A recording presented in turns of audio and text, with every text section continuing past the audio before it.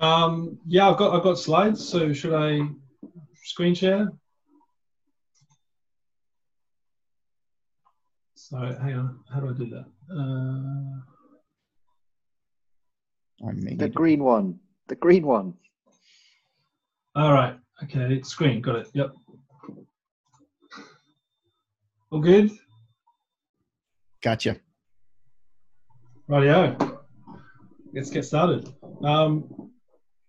So the my camera's on a slight angle from my screen, so if I keep looking to the side, don't be surprised. So yeah, I guess the current world revolves around social platforms that are based on surveillance capitalism, and this isn't just a problem for individuals. This is a problem for democracy itself, and this is our core motivation for building Peergos, which I'm going to tell you a bit more about, and some of the cool things in IPFS that we use. There we go. Yep.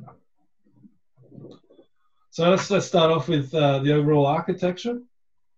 So essentially, you have a Peergos instance is paired with an IPFS instance, and that's it. Due to the beauty of IPFS, that's as complicated as our architecture gets. So you can have many instances of Peergos with IPFS, and that could be on a phone, that could be on a server somewhere, it doesn't really matter. And with the power of IPFS, you can log in through any server, you can modify stuff through any instance, and it just works. It's trustless, so we've designed it so you don't have to trust the particular instance you're using at all. It's independent of DNS. Most of the heavy lifting there is done by IPFS. And also, yeah, independent of the TLS certificate authorities. And so the question is, what happens when you're logged in through, sorry, there's one more assumption, which is you need at least one Peergos instance to store your data. That's just for availability, mainly for availability. And so then the question is, what happens if you're logging in through another one and you modify something? Where does that end up? So one of the core things we use from IPFS, peer-to-peer streams, and this is the crux of how we get around relying or not relying on DNS at all. And at the lowest level, a peer-to-peer stream is just basically a socket between end-to-end authenticated encrypted socket between two IPFS instances. And last December, we implemented a thing on top of that, which is in the gateway, a HTTP proxy over peer-to-peer streams. And it allows you to make a normal HTTP request to any IPFS instance, essentially. And so we use that in this case. So let's say Alice has her server, which is storing her data somewhere, and she's logged in through some other instance, which could be on her phone or someone else's, doesn't really matter. And she wants to modify a file. What happens is she can, through her local Peergos instance, that then makes a request to IPFS, a HTTP request, which gets tunneled over this peer-to-peer stream magically and ends up on her target server. And so the data ends up being stored there, and that's also a form of consensus for her data alone. So it's super cool, and this is a very general mechanism. So at the moment, it's an experimental feature. You need to enable it, but once you've done that, it's super easy, and you can. The target node obviously you have to tell it to listen and where to forward the request to as a proxy. But using this kind of peer-to-peer proxy, you can do a kind of gradual transition for any application to IPFS.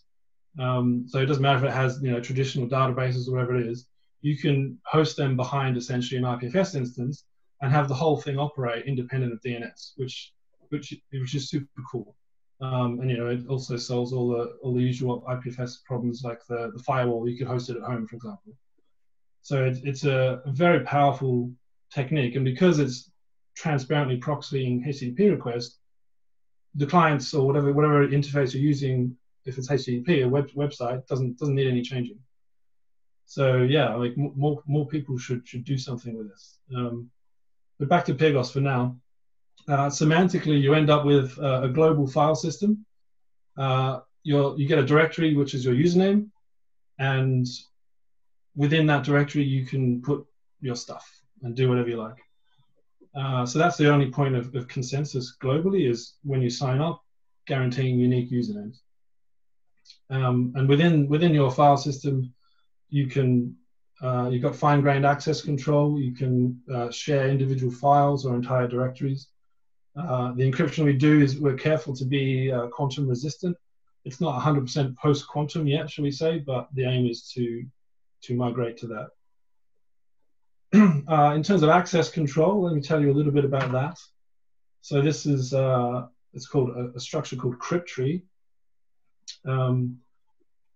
Basically, every file or directory ends up with 2 symmetric keys, and so in this diagram, every green box is a key, a symmetric key, and if you have a key, you can follow the arrows from that key to decrypt the subsequent keys. And so if you have the base key for a directory, you can derive the base key for all the children in that directory. And this way, this gives you recursive access control, which scales very nicely. The only slight complication is you want to have a well-defined path. If I grant you access only to a file, you want to be able to have a path, but without getting access to the parent directory or indeed to the siblings in the same directory. And that has these backlinks from the file's parent key to the parent directory's parent keys, and all that does is give you access to the encrypted metadata of the parent directory, which is the name. So that's the path. And yeah, so to grant someone read access, you're basically telling them the location of something and one of these base keys. So it's capability based. In terms of write access, it's actually a lot simpler. Writes are all signed, and a directory or a file can have a different signing authorizing key from its parent. And so the idea is you have a single key for every file or directory, and whoever has that symmetric base key can then derive the signing key pair used to authorize writes to that thing, whatever it is. And that's essentially an IPNS key. It's not literally an IPNS key, but yeah. How does it work? Procedurally, what happens? So if you upload a file, it gets split into 5 megabyte chunks. That's important. We'll get to that later. Each of those is independently encrypted and then split into 128K fragments. There's various padding and things that we do as well to try and hide the actual even modulo 5 meg file size. And you can't even tell the difference between a directory and a small file from a network point of view. And these are all uploaded into IPFS, along with the encrypted metadata, which is that crypt tree thing we just saw, with Merkle links to the fragments. So this is all IPLD. One of the benefits of chunking files like that is you get fantastic support for large files. So even just uploading a file, if you're encrypting the whole file at once, that basically means you need to fit that whole file into memory if you're not chunking it. So with this, we get chunking gives you a streaming approach, so you can efficiently upload files. You can download files in a streaming manner. So you could be playing a large movie, and rather than waiting to download the whole movie, you can start playing as soon as you got the first 5 meg, which takes a second, a second or so. And one super cool thing, which I know at least one person, are they still here? Oh, they were earlier. I can't see the full. Anyway, someone in the audience is aware of is zero IO seeking. So what does that mean? So if you're on a normal operating system and you've got some file open and you want to seek way down the file, gigabytes, I don't know, maybe in terabytes, then, I mean, it depends on what the file system is, how that works, but there'll be some kind of a lookup in a table somewhere, maybe chasing some pointers. but one of our key things is we don't want to expose the size of files to the network. So the different chunks of a file can't be linked externally. So there's no visible linkage between them. And originally we did that with basically an encrypted link from one chunk to the next. And that works. But it means that seeking is quite slow because you need to traverse this linked list of encrypted pointers, which means downloading just the metadata, but still for each 5 megabyte section and traversing through. But there's a super cool new technique which we came up with at IPFS camp actually, which is zero IO. So once you've got the first chunk, you can then deduce with just hashing, zero IO, the location of any later chunk in that file in such a way that we still don't expose the connection between chunks to the network. And so, yeah, if you're seeking in a movie, you just get the first chunk, do a bunch of hashing, and then you get the target chunk you actually want to see, and then download it. There's nothing, you don't need to download anything in the middle. So it's super efficient and, yeah, very cool. And we'll show you a demo of that in a second. So what the crypt tree nodes, the metadata, we put in this data structure called a champ, which is a compressed hash array mapped trie. It's a Merkle champ. The same structure is used in Filecoin. It has a bunch of nice properties. Mostly it's insertion order independent. So for a given, functionally it's a map, it's a key value mapping. So for the same functional map, you would always end up with the same root, no matter what order you insert stuff in. Which means it plays very well with things like CRDTs, which we also care about. How do we do login in a decentralized setting? There's no server that's authorizing you. We basically take your password, we salt it with your username and another salt, higher entropy salt, and put that through script, which is a memory hard hashing function. And the output is a root key, a symmetric root key, which is your root directory, and 2 key pairs. One is a signing key pair, which is your identity, and another is a boxing key pair, which is used for social things, so sending follower requests and sharing files and so forth. These are only ever stored in RAM. It's never written to disk or transmitted, and we tune it to take about a second, but we still claim that it's impossible to practically brute force, even if you're the NSA. Another cool thing is you can share files outside of Peergos, and I'll demonstrate this as well.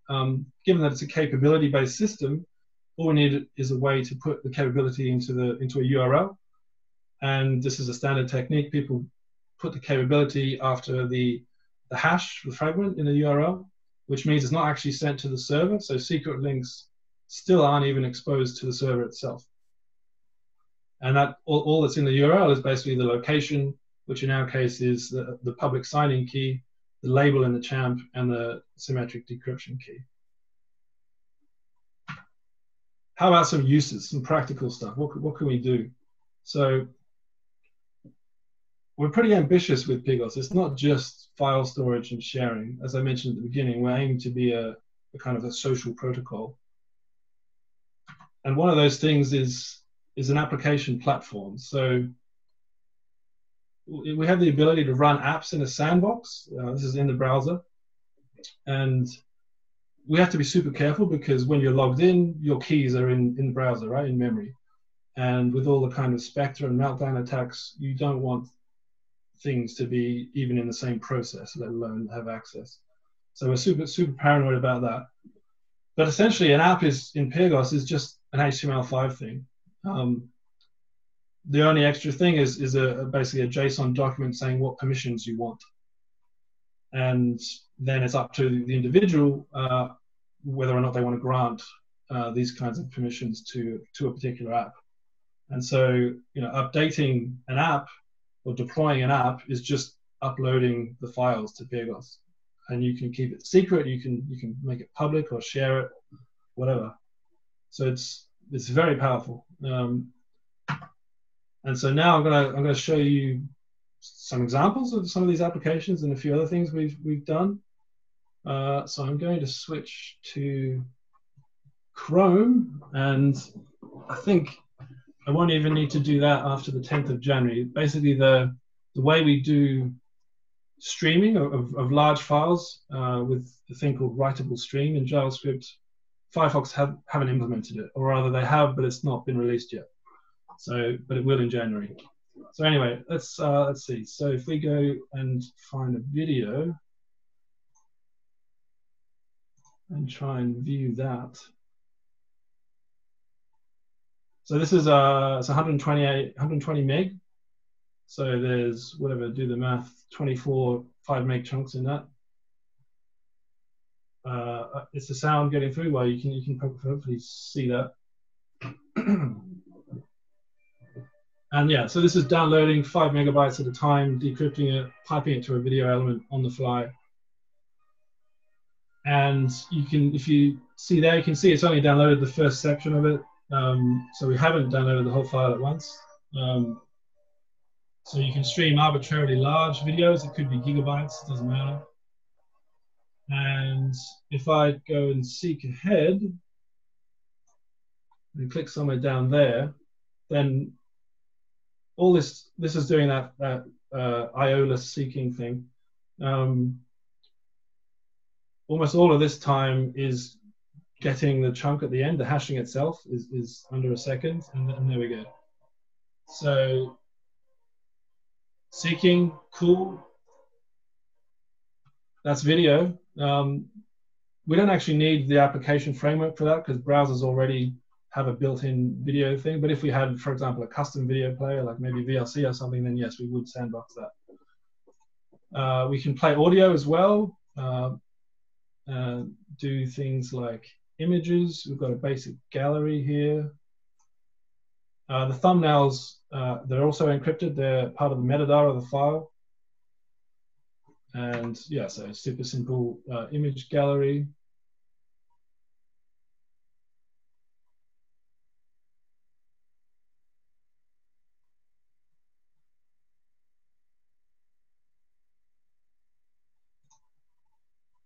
Not sure.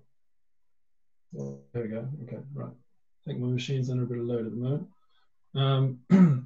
But yeah, images. What else? So if we go back, well, no, I'm going to do it here. We have a PDF viewer. So this is the talk here. So this is just PDF.js. So that's Mozilla's JavaScript PDF viewer. But this is sandboxed and reading data from directly from Peergos. And that's actually what I'm using to give the talk from in the other browser window. So that's fun. What else? Oh, we have a basic text editor. So here's a recipe. It has syntax highlighting, so it thinks this is markdown. So these numbers are a different color. You can edit that and save it in the normal way. It also understands code. So if we open this core.go, what's that? That's some IPFS source code itself. And so on. So yeah, we handle most common languages and just raw text as well. Yeah, so let's go back to the presentation. Right, yeah, so we've had the demo. Yeah, so we have an alpha, a free alpha that's live at the moment, alpha.peergos.net. If you want more technical detail, there's a book.peergos.org, and everything's on GitHub. And yeah, there's 5 of us at the moment. So yeah, go try it out. Tell us what you think. Give us feedback. Any questions? Yes. Hi, Ian. Awesome stuff.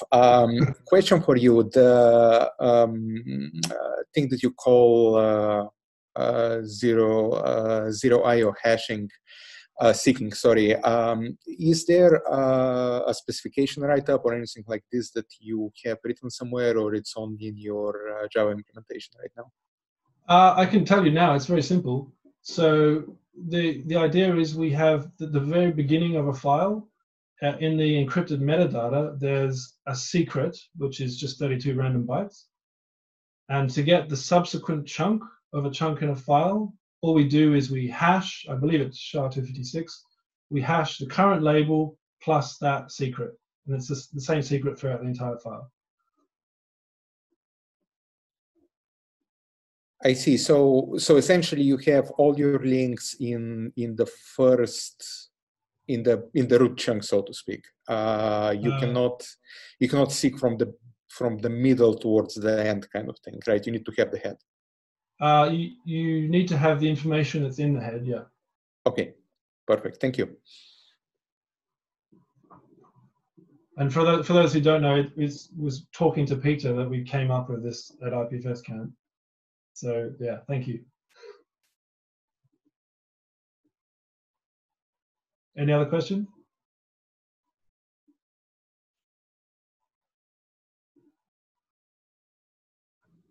I have a question about the authentication. So I guess there's no like revocable, like if I forget my password, that's it, right? At the moment, yes. If you forget your password, it's game over. Longer term, we want to basically have a social recovery mechanism. So you could nominate M friends, any N of whom can recover your password. That would just be Shamir secret sharing, but we haven't implemented that yet. Would you consider using a kind of like a phone book, like people are identified by their phone number, but you can give them whatever name you want to? We probably will when we have a sort of an address book allow you to have phone numbers in there, but we try to avoid taking any, like you don't even need an email address to sign up. So we're trying to avoid taking any information. What I meant was, like I'm just using the phone number as an analogy. So all right, like I have a unique phone number, but you know, my mom calls me one thing and my friends call me something else. You know what I'm saying? So you mean like a label for your friends that's different from their name? Right. Rather than requiring everyone to have a unique username, they have a unique ID, and then you can just call them whatever you like. Well, it's effectively the same thing. So the ID still needs consensus to guarantee uniqueness. Right. Unless you use like a random number, like a randomly generated crypto key or whatever. I mean, even random numbers to be 100% sure, yes. But one of our things is we want to have human readable paths, and so you can basically you can publish a capability. This is not the secret link, this is something else.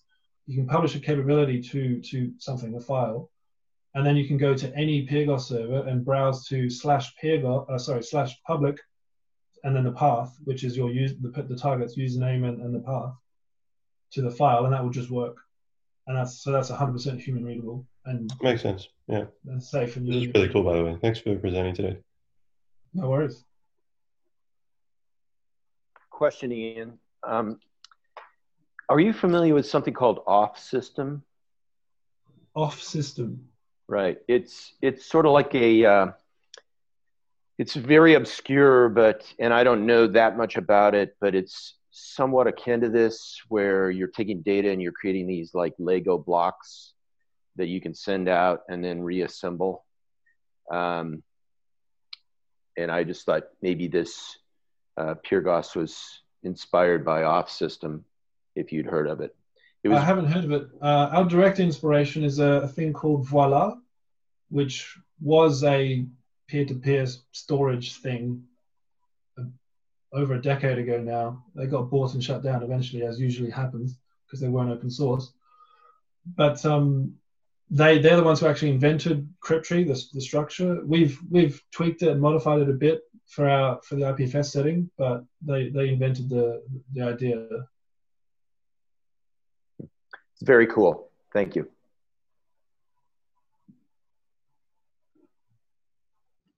Yeah, and with that, we are about out of time. Thanks so much for sharing this. Thank you. We'll keep our eye on it, man. Please keep us posted on new releases and whatnot. I shared a link to the alpha in the chat there for folks to mess around with it themselves. And I will. You can stop sharing if you like, and we'll get great big faces to say goodbye. Thanks again for coming out, everybody, and Ian for presenting. And we'll see you in 3 weeks. Have a good one. Thank you.